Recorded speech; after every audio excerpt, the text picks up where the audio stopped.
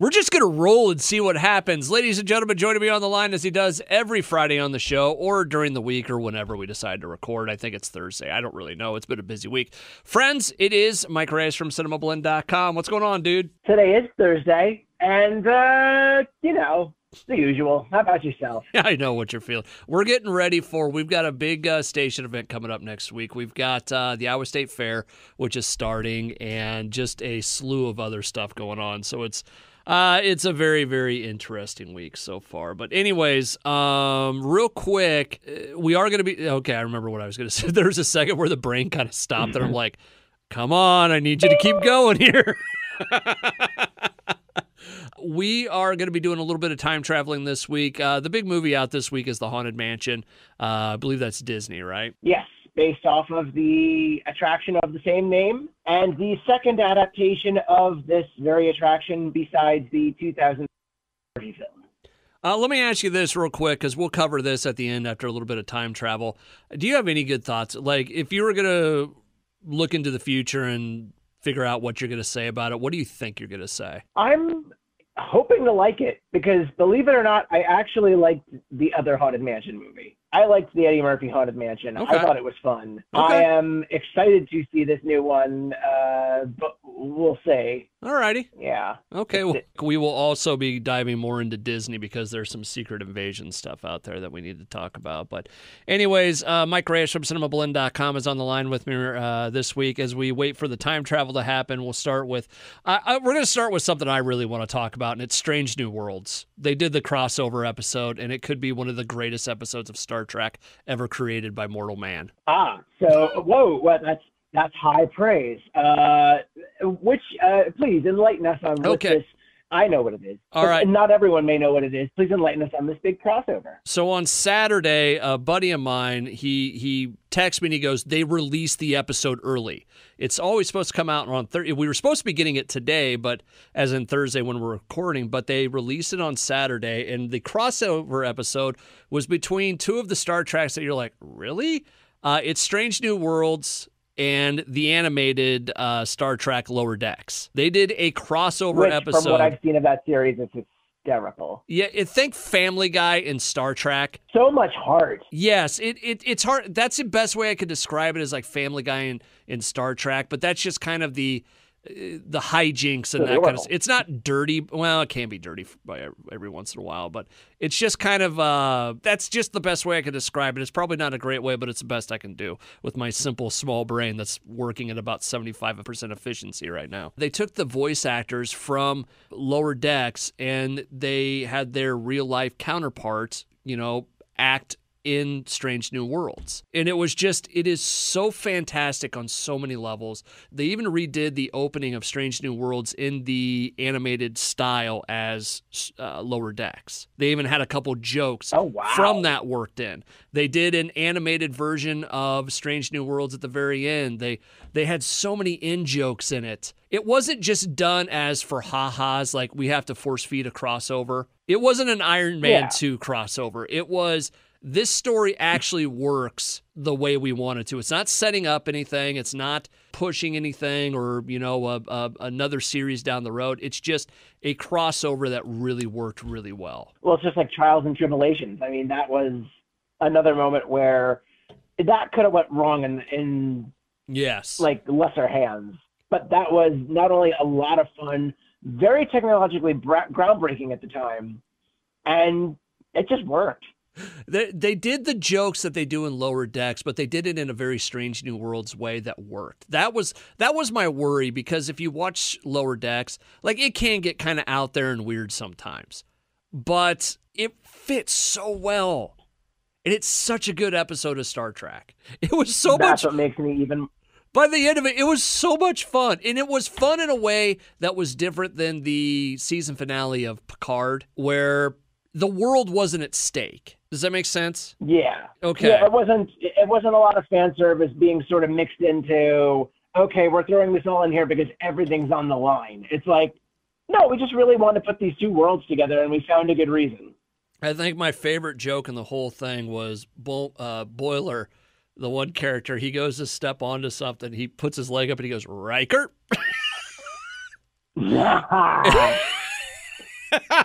If you're into this, which is even better.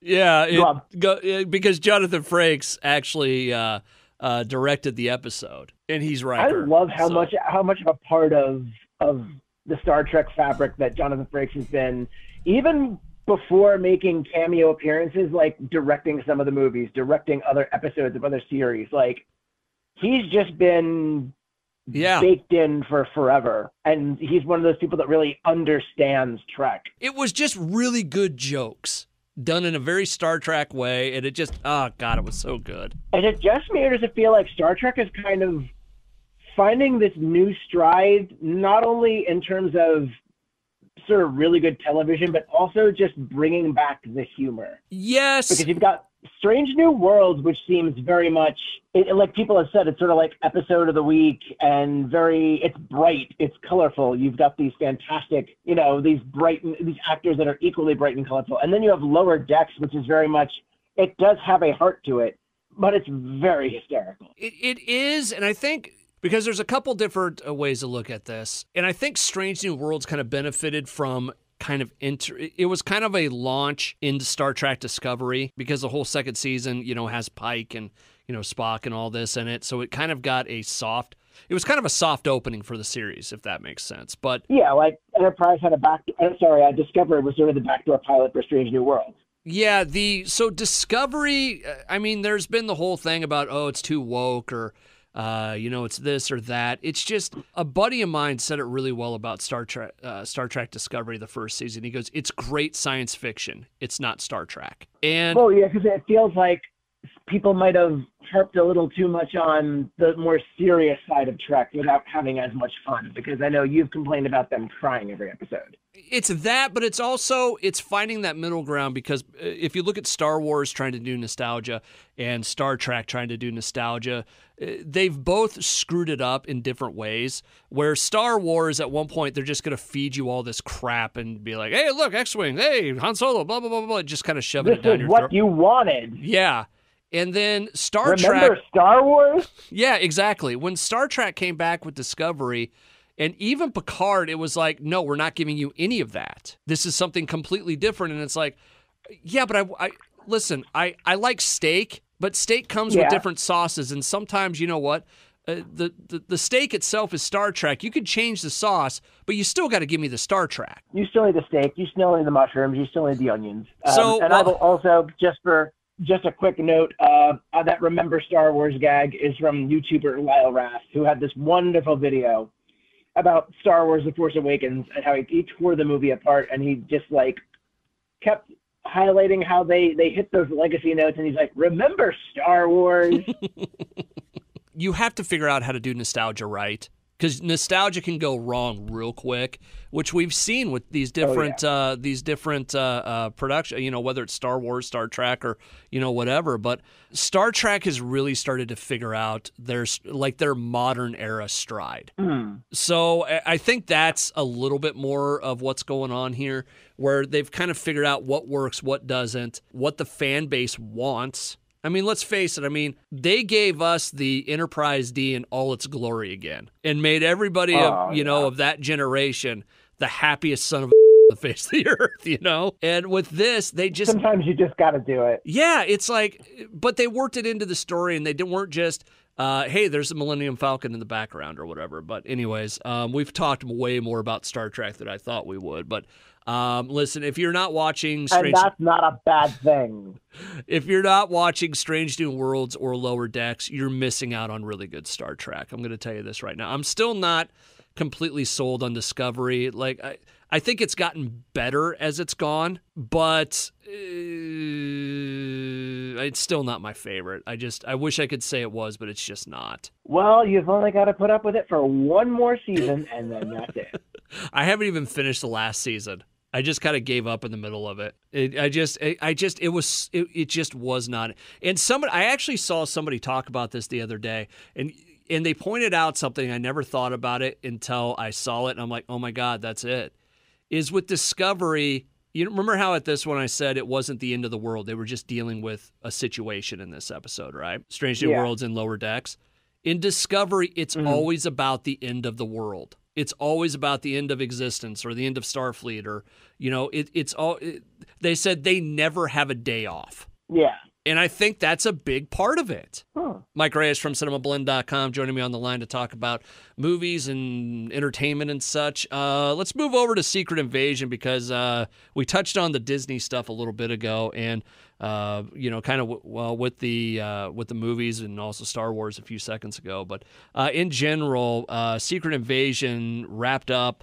I have not seen the episode yet. I've seen some pictures and read a few things about it, and I don't care to watch it. Does that make me a bad person? So you're basically where I was at episode 1. I watched that first episode, and it's like, I don't have time for this. Why is it when Marvel retcons something, like, it's a retcon? Remember when Marvel was movies? And good ones? But it's like Guardians of the Galaxy? The last episode we watched, we found out something, and it was so preposterous that I just like, f*** you, Disney. That's the level of... Yeah, I know. Do you know what I'm talking about? I have a feeling I do. Do you care if I say it? Just go ahead and talk about it. Okay. Anyway, is it Rhodey being a Skrull? Well, it's not just that. It's where this series is leading. Do you care if I say it? No, not at all. I mean, has he technically been a Skrull since after Civil War? I don't know when. He is a Skrull, and spoilers, I should probably say, if you haven't watched the series finale or whatever. But they're leading up. It's the whole thing about them trying to make super Skrulls, right? Yeah, that's been a whole thing through the season, and like Emilia Clarke's Skrull gets to be one. And at some point, listen to how preposterous this is, okay? So after the battle in Endgame, do you know what Nick Fury did? Oh, I heard about that. He collected DNA from all of the Avengers. And like Thanos and all these other people. In case we need them. It's like, really? I can buy you having a flying aircraft carrier. I cannot buy you. Surprise, there was a giant battle for the future of, the universes. We need to get there and get the blood, just in case. Do you know how dumb that sounds? I mean, I don't know if it's dumb or if it's just petty and toothless and steakless, because it's like, okay, at any given moment, we could bring back these stars, these people. You want to see Steve Rogers again as Captain America? It's a clone. Again, it goes back to what we had talked about with Star Trek a few times. It has to be believable within the world you've created. Yeah. And that whole thing, it's not believable in that world. That after a surprise battle that nobody knew was coming, you had enough forethought to have people go and pick up blood so you can make a super Skrull at some point. And someone was even saying, you know what? Maybe that should have been your post-credit scene for Endgame, where you see like a hand turning into a Skrull, like collecting all his DNA. You want to know what level of, and I'm going to use this word, but you know what level of that is? It's right up. Oh, what level of is it? It's right up there with Han Shot First. Like going back and re-editing that. Oh, yeah. To me, it's that level. And like I said, like I read that. And listen, I didn't hate the series so far. Did I love it? No. But up until that point, it's like, oh, God. Why? Why? Yeah, it's those wonderful retcons that are like, we got to change this. Why? For reasons. Yeah, so... Anyways, Mike Reyes from Cinemablend.com. We'll get off of Secret Invasion here. Real quick, as we do get towards the time-traveling element of the show this week, we got our first look in just a picture of the Iron Claw. It's going to be the story about the Von Erichs from the world of wrestling. Yeah, A24 has announced the film for a Christmas release, and we have our first photo of the men playing the Von Erichs, and that includes Zac Efron, Jeremy Allen White from The Bear, and Harris Dickinson from The King's Man. This is going to be really interesting. And it is, because I don't know the whole story, but I've seen bits here and there while researching the write-up that I did for this new photo. But first of all, these guys are built to no end. And that's the first thing that people are probably going to latch onto. But that's just part of it, because obviously this is a very serious and a very tragic story. And it's going to be very interesting to see how those two sort of things are balanced out, because obviously there's going to be spectacle as well as, you know, just a serious tone to it. I'm interested to see Zac Efron do this because he's pretty athletic, and you've legitimately got one of the better wrestlers on the planet right now, MJF, playing Lance Von Erich. This is pretty cool. I'm excited about this. Oh, Chavo Guerrero's in it as the Sheik? That's hilarious. Just knowing the basics about this, I'm excited. And I figured you would be really excited, which is why I wanted to talk it over with you on the show. I'm looking at the cast list right here, because all you saw up to this is all the Von Erichs, you know. Ric Flair. Who's Aaron Dean Eisenberg? Is that what's his name's little brother or something? I don't know. Boy, I don't know if he looks much like Ric Flair. I wonder if anyone will do a Ric Flair movie. I don't know if he could. Chavo Guerrero as the Sheik is interesting. Chavo Guerrero is not a big man. Sheik was a big dude. I mean, he might be for this. I mean, I guess he was 5'11", 250 is what he was billed at. Chavo Guerrero is 5'9". Okay, so height he's there, but he's not near like big enough. So maybe they can do some movie magic with that. You could work on that through training and stuff. I mean, Jeremy Allen White talked about how he was on one of those good old-fashioned disgusting diets that helped him bulk up for Kerry Von Erich. Oh, because he'll be playing Kerry. Zac Efron's playing Kevin Von Erich. Oh, wow, this is going to be interesting. I wonder, because this is going to be dark. I mean, this is not a happy story. I mean, that's one of this family is one of the royal families of wrestling. Now I'm excited. I want to see this. Holt McCallany is in there. I'm assuming playing the dad, Fritz. And Holt McCallany's pretty built to begin with. All right, so Iron Claw looks like it's going to be a good movie. It should be at least be a lot of fun. Hopefully they do the wrestling part justice. I mean, you've got MJF from AEW in there. I mean, he is a current legitimate world champion in pro wrestling. You know, you ever hear the thing when they do like baseball movies or football movies where the actors like get into it and they start really like hitting each other and stuff? I wonder how much they'll do with the pro wrestling. Me too. And I agree with you that I really want justice to be done by it, just because, again, we're starting to see historical biopic movies coming from sources that people really haven't seen explored before. And if this does well enough, I mean, maybe they'll do like a WWF origin story. Like, I mean, you'd probably have to pry it from Vince McMahon's hands so that way it doesn't become too aggrandizing. See, that's the thing about some of this is when WWE owns some of this stuff, like when they do the biography stuff, it's never the complete story because they're only putting it in the best light possible. Unless it's Macho Man, where they threw that dude under the bus pretty quick. But like, I enjoyed Fighting with My Family, but I wonder how much of that was like, I know that was an official WWE film, so I'm wondering how much of that was like, hey, this is the version we wanted to tell, and that's how we got The Rock in here. If you go and you rewatch the actual match that leads up to Paige winning the championship, it's awful. Yeah. It is an awful match. Oof. And what's sad about it is AJ Lee, who she beat in that, completely off the subject, but she's a really, really good professional wrestler. She's also not totally off the subject. We're still talking wrestling.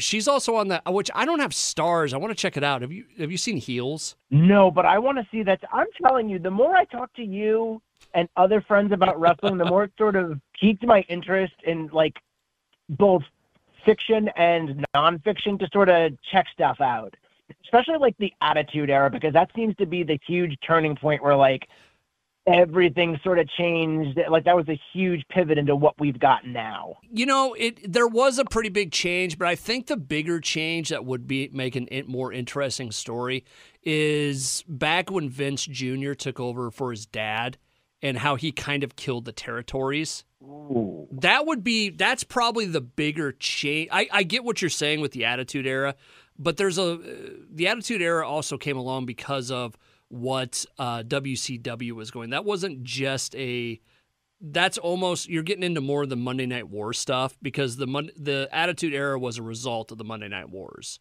because that was when you had Vince finally, take the comic book characters out of wrestling and, make it more real, or, that sort of thing. But I think if you went back, and this will be the Von Erichs, that'll be more kind of in the territories type stuff. where you hear about some of these different territories and how things worked and how guys made deals with each other and how fights happened. And that's what I'm kind of interested with this is because of the time period it was for those territory days. Yeah, as like a relative noob, I'm excited to really get into this stuff. No, you're fine. Listen, you've got nothing to apologize about for it. It's just it's like apologizing at all. It's one of those things where there's just so much history to this. Oh yeah, because you're going back to like what, the 70s, the 60s even? No, or like late 1800s and stuff. Oh, bully. I mean, professional wrestling. Well, let's check old Wikipedia. I mean, shame that Teddy Roosevelt didn't get in on this. I mean, there was a point where it was covered in the newspapers like it was real because people weren't in on it. Wrestling in America blossomed in popularity after the Civil War. Huh. So it kind of, I mean, there was some growth and, it's, all of that. I mean, what was happening then is much different than what's happening now. But, I mean, there is a lot of history. Again, I'm just excited I like learning about things, and this is something that, my cousin was into it when I was a kid, and I just wasn't having it. She's like, I'm not that interested in this. I got all this other stuff over here. I like movies. And it's like just the more that I've gotten to know friends of mine, it's like, well, this is like wrestling is for geeks. Yeah. It is like the middle ground between geeks and jocks. And it's like, I am so sad that I did not pay attention to this back in the day. Yeah. It's what's really cool about it is when you have people in it that are that are really professional about this, that really know what they're doing, when they can take you and make you forget that it's fake or that it's got an ending already planned, that's when it's the best. So this should be a lot of fun. Mike Reyes from Cinemablend.com. How about we do some time traveling and we'll talk about the Haunted Mansion? Yeah, Haunted Mansion and the Beanie Bubble. Oh, yeah, that too. Oh, yeah, that's it. It's a Beanie Baby movie. It always goes back to Norm for us. We're going to do some time traveling here, Yeah, you got those little things there, like stuff with little beans, and it's like, why am I taking care of this thing? And I got a baby in the other room. I don't get it, man. Time travel complete, my friends. We're back. Mike Reyes from Cinemablend.com is on the line with me. It is Friday morning. And hey, real quick, I want to go back to Secret Invasion for just a second. Oh, let's beat the dead scroll. Let's go. So last night I'm sitting around and I'm editing the earlier chunk of what we recorded, right? Yeah. And a thought hit me about the whole harvest and the Nick Fury going out to get blood at the battlefield thing. Yeah. He had just come back from the blip. He had been legitimately wiped out of existence for 5 years. And you want me to believe that he still had his resources together enough that he had a team on the ground being able to go around and find DNA from a battle he didn't know was going on at that very moment? That's an interesting question. I mean, I would love to hear more stories about what happened during the blip. Like, was it just did they ever really fully tackle what happened in the blip? If it was just like people were in limbo and like all of a sudden snap back, or they may have, and maybe I just wasn't paying attention that day in class. But what if the blip, like the people who got blipped out, were leading a completely different existence somewhere else and they don't remember it? Kind of like how people have secret families in other towns? Apparently, yes. No, but I was thinking about that last night. I'm like, you, Marvel. That doesn't make sense. Of all the things you want me to believe in, that doesn't. I will believe that there is a quantum realm where Ant-Man went and fought Jonathan Majors and what's-her-name had sex with Bill Murray. I can believe that. I can believe that there is a talking raccoon that wants revenge on the guy that created him. That's basically Frankenstein. What you're wanting? Basically me on a Thursday. What you want me to believe in Secret Invasion makes no sense. I know one of my colleagues actually wrote a feature about this because similar to this sort of complaint, because in the middle of the season he was like, I think Marvel's writing themselves into some really tight corners. I don't know how they're going to pull out of it. It goes back to the whole thing of keep your stories simple. Yeah, but it's kind of hard to do that when you've got this massive, unwieldy thing that feels a need to connect to everything. I know, but even within that realm, I mean, I feel like you could do Secret Invasion and do it well. Like the idea that there are Skrulls living among us for 30 years at this point, that's a really interesting topic. The way they did it, it's like, no. You had something really cool and you botched it, and that's what it kind of felt like to me when I was watching that first episode of Secret Invasion. Because it's like, oh, you're trying to do like turncoats and spies, and all this other stuff, and it's like, it basically Secret Invasion should have been whodunit, and finding out that there's a lot of leaders that are being impersonated by Skrulls. It's an alien invasion story that's been told a billion times. I know. So, anyways, Mike Reyes from Cinemablend.com on the line with me right now. We were going to be talking about the Haunted Mansion, the stuffed animal movie, which I can't think of at the moment. The Beanie Bubble? There you go. And one last thing before we go. Yeah, go ahead. One last thing. You said MCU whodunit. You know the first thing that came to mind? What? You know who could have ferreted out the Skrulls? Who? Benoit Blanc. Oh. Him and what's her name from Poker Face? Oh, Ryan Johnson doing an MCU project where it's like Charlie and Benoit Blanc teaming up to like out Skrulls. Oh, Ryan Johnson, please do that. That'd be Ryan Johnson in general, I want to see a crossover between Poker Face and Benoit LeBlanc. I think that would just be amazing. Yes. I don't know how they would do it, but I would love that.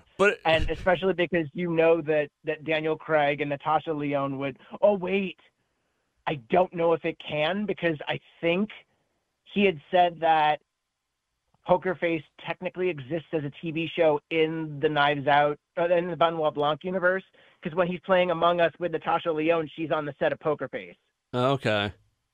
And, well, we can figure it. Whatever. I want to see that. I do too. No, I'm not trying to talk us. Look, I'm not trying to talk us out of a seafood and steak dinner here. I'm just making sure the catch is fresh.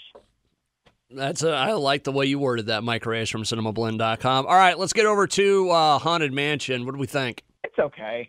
I knew you were going to say that. I knew you were going to say that. I think I like the Eddie Murphy one better, to be honest. Really? Okay, so came out, went and saw it last night. It's okay. Why is it only okay?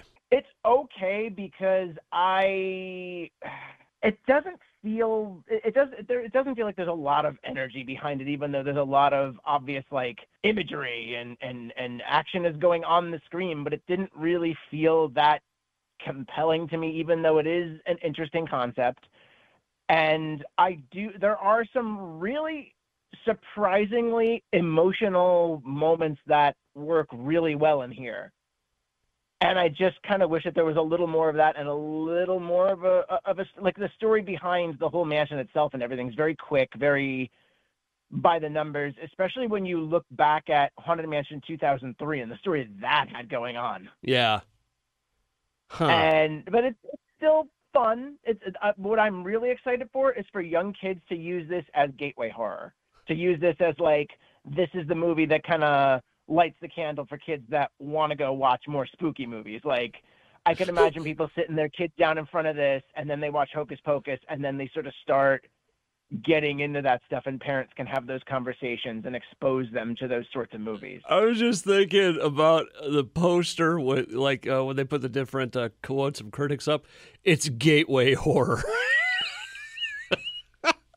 That's not a bad term. That is a term that is very, in fact, a lot of people have been upset that gateway horror has kind of been it's kind of been a hit or miss for a while because they don't really, you don't really make movies like that for kids. Like another really good example is Scary Stories to Tell in the Dark.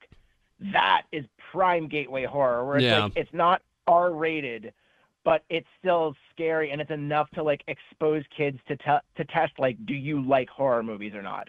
Like gateway horror is something that was big with like stuff like the Monster Squad in the 80s. Oh boy.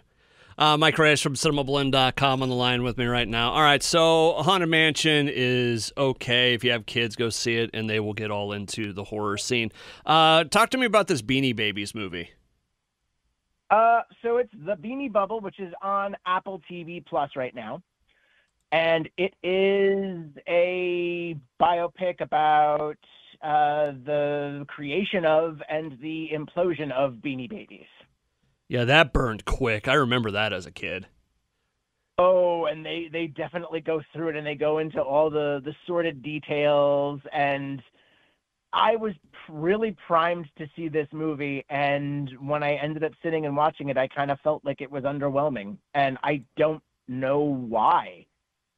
Like, I was really excited for this because, again, this is the year of Tetris, where it's like, I didn't think you could make a movie about the creation of Tetris and it would be that compelling, and it was. And then there's this movie about the creation of Beanie Babies, and, like, good performances, great cast. I just was, like, okay with it. Like, it didn't feel... You know what? It didn't have that factor that really compelled you. So... I wonder, and I haven't seen it, but it's just about the creation of it, right? Well, it's about the creation and running it. Like, this is about Ty Warner, played by Zach Galifianakis.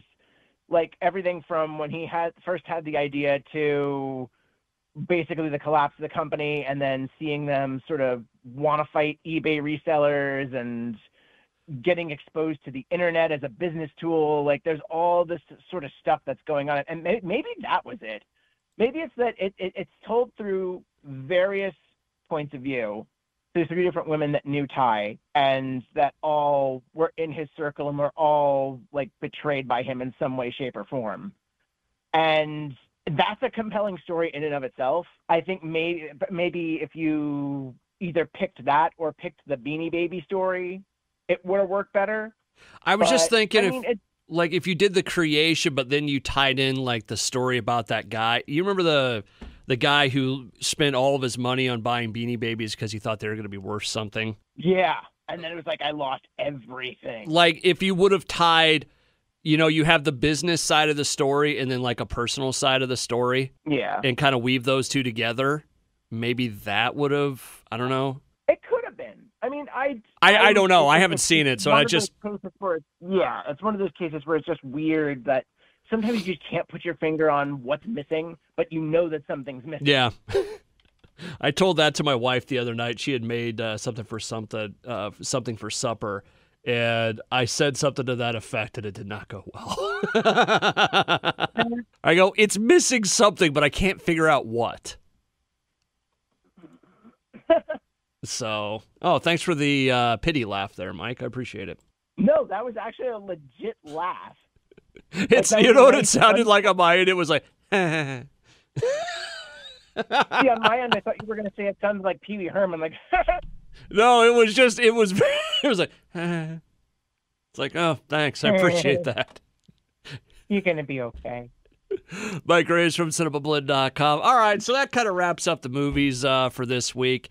Real quick, can I throw in one more thing about Strange New Worlds? Yes, of course you can. I just, since we're recording on Friday, I got the chance to watch the new episode that came out last night. Boy, they went from jovial, one of the best episodes ever where you feel good coming out of it, to one that basically deals with PTSD. Ooh. It was that's Star Trek. It was about as big of a change as you can make from one week to another. I wasn't even kidding when I said that, like, that's Star Trek. Yeah. Like, that to me has always been, like, I remember watching, like, sampling here and there between the movies and then Next Gen through Voyager on TV. And just, like, having that tonal change where it's like, you don't always have to be self-serious. And this is just circling back to what we were saying before, like, Trek doesn't always have to be self-serious and